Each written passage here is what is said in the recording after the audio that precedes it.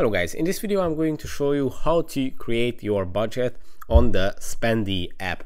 But first of all, I just want to mention, please don't forget to subscribe to my channel, because at 10,000 subscribers I'm going to show you my whole YouTube revenue statistics and my growth strategy, how to make money online.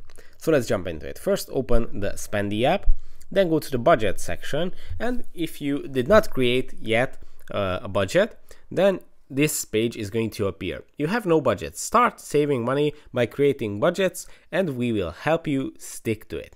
Create your first budget, just tap on it, and here you have to add all these details. First, you have to add a name for your budget, an amount for your budget, a currency. You can choose from this list. Automatically, it's going to be set to your local currency. Right now I'm in Romania, that's why it has the Romanian currency.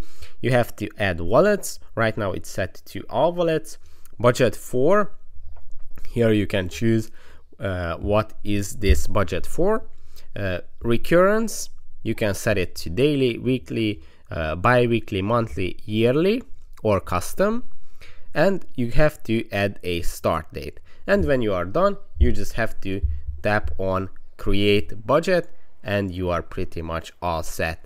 Let's see if we add the details. Yeah, it becomes green.